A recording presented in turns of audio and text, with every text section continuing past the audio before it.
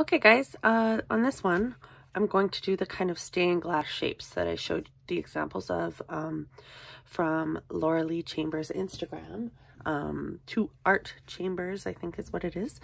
And this was something really, really cool that her students did. So I wanted to try it with you guys. So this was the paper Mason made.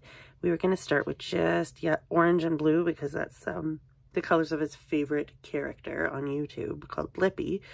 But then he got a little crazy and he added some browns and he added some reds and some greens, and I'm super happy he did because I think it looks amazing, especially this part where the color bled together. So what I'm going to start is I'm going to just draw a bunch of shapes. So I'm going to do mine randomly. I'm going to choose maybe squares, circles, rectangles, maybe oblong kind of ovals. And I'll time lapse that. I'm starting in pencil. Once I'm done with pencil, I'll do my Sharpie, and I'll show that to you guys when I'm done. Okay, let's go.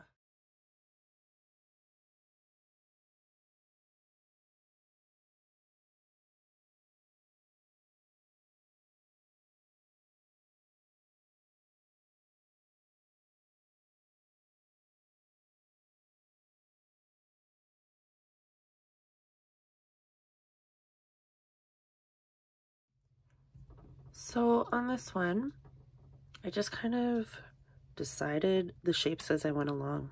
I wanted to really highlight this area, so I drew a big box around it. Then I decided to draw random circles, and I decided to fill these with boxes so I could get the variation of color within there. So I don't know if you could see that very clearly, but my shapes are all in there. Hi Stash, highlighting the beautiful colors that Mace created. Okay, my next step is that I'm going to take Sharpie, outline all the shapes, and then fill the shapes in between them. So then I'm, Stash, yeah, hi, okay buddy, out of the way. So then the shapes, the space inside, Stash,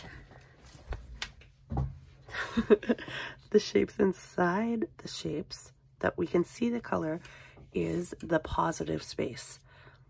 The shapes that we color in black is the negative space. So that's a concept that we're working on with this project, which I really, really think is cool.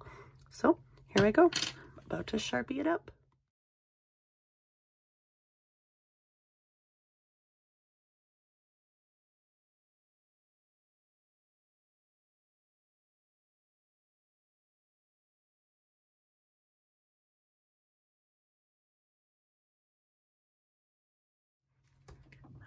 So this one took a little bit longer, so I cut that time lapse short just so I could show you the process. This is what it looks like finished, and I think it's really, really, really cool. You guys can do whatever shapes you want.